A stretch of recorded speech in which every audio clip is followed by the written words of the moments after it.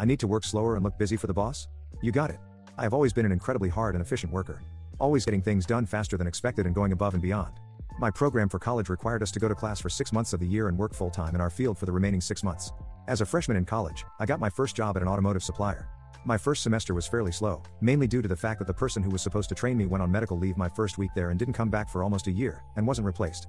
However, in my second semester, things really took a turn for the worse. Two key things happened at the start of my next semester. 1. I was moved to a new department. 2. The company began merging with one of their competitors. Now when the company began the merger, they decided they were going to move everything at my site to the other company's HQ in another nearby city. The first thing that moved was the vast majority of the equipment my new department used. The upper management made the brilliant decision to leave the 4 members of my department, 1 supervisor, 1 tech, and 2 students, at the old site until the move was complete. This meant we had essentially nothing we could work on. Here's where we get into the MC. After about 2 weeks of sitting around, my supervisor, 60 female, finally came up with a small task for me.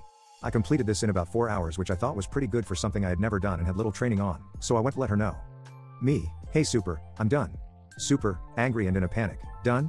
This was supposed to take you all week. I don't have anything else for you to do now. I need you to look busy in case boss walks by. Next time I give you something to do, you need to drag it out longer so that you look busy. Now young naive me was initially confused by getting reprimanded for working too fast, but what the boss says goes. A week or so later I was given another task. I was to take thousands of these tiny explosive devices we use and dispose of them by detonating them in a concrete box. They were too volatile to just throw out, so they had to be discharged first. Super, and remember, take your time and don't go through them too fast.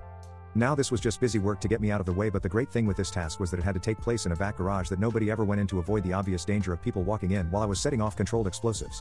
I could have easily hooked up 20 of these bad boys at a time and set them off every 5 to 10 minutes, finishing the whole batch in about a week, but I had to look busy. So instead I set off about 5 to 10 of these once an hour and spent the rest of the time on my phone playing games, watching Netflix, listening to music, etc. while getting paid over double minimum wage at the time. I managed to stretch that project for the remaining 2.5 months I was there, finishing just in time for the end of the semester.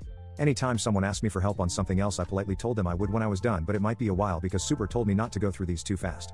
They usually ended up finding some other bored student to help them. I think Super genuinely forgot I worked there by the end, because when I stepped into her office my last week to let her know I had finished the task, she seemed very surprised and confused to see me. The company ended up paying me over $10,000, a lot of money for a student at the time, just to sit on my phone all day for 3 months. I sent an email to my supervisor, boss, and HR at the end of the semester letting them know that I would not be returning the next semester.